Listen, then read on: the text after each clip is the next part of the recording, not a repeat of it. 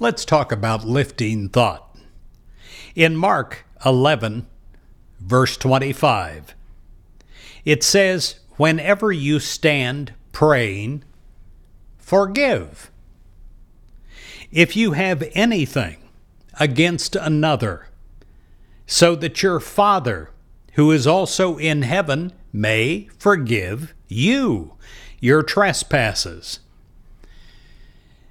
The act of releasing the old impacted ideas that we have about others or about ourselves, well, it can lift our thoughts.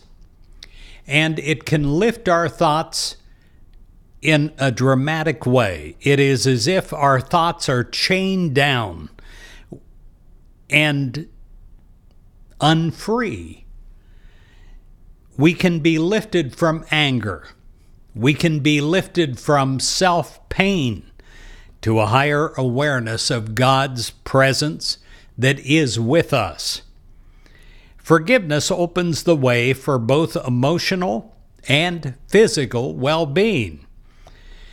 When we forgive, we quicken healing energy within. When we forgive, we're not necessarily approving of ours or another person's prior actions or lack of action. Instead, we cease to criticize. We cease to condemn.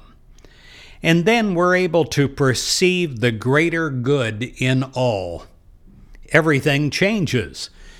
Through an awareness of our own higher nature, we are able to transform the old hurts, transform the old fears into a love and an acceptance.